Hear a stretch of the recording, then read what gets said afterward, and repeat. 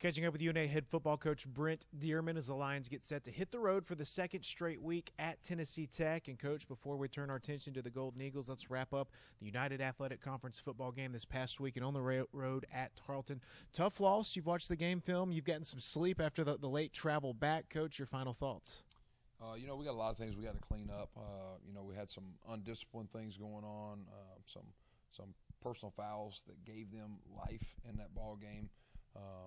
We were out of gaps a lot of times defensively. We probably tried schematically to do too much with our corners, and we got to give them a little bit more help sometimes in a game where you're playing a good receiving core like Tarleton State's got. I thought Tarleton came out and they played hard. I told our guys yesterday I thought they were tougher than us. We can't have games that the other team is tougher than we are. 5 turnovers on offense comes back to bite us in the rear end. You had 560-something yards of offense. When you turn over 5 times, you're not going to win football games. So we got to clean up the turnovers. We got to clean up. They played us man coverage most of the game.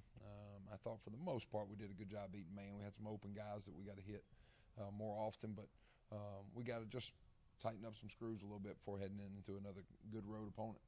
109 total plays run, Coach, a school record, over 500 yards of total offense for the second consecutive week. Quarterback Noah Walters got a lot of players involved, Coach. Did you like seeing that? Yeah, you like getting a lot of guys involved. As a player, you want to feel like you attributed. You want to feel like you helped the football team out, and the more guys that get involved in touching the football, it's even better for us. We think we got a lot of weapons on our side of the ball.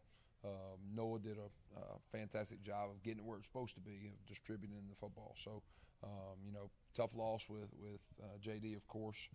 Now it just gives an opportunity for somebody else to step up and join that core of players that we trust in.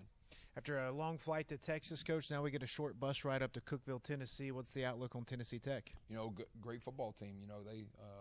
They're 0-2 right now, but they're not an 0-2 football team. I know their head coach really well. Actually, when he was the head coach at Cumberland, I was a player at Bethel, so I've played against him. I've coached against Cumberland as well, and his ties to Tennessee Tech of being an alumni there. That school means so much to him, and he pours into those players as an alumni. He does a really good job, and he's got a staff that do a really good job. So we got to bring our A game up to Cookeville, Tennessee, and we know we got another tough road opponent. Tough road test coming up, Coach. Thanks for the time. Best of luck. Thank you. Roar Lions.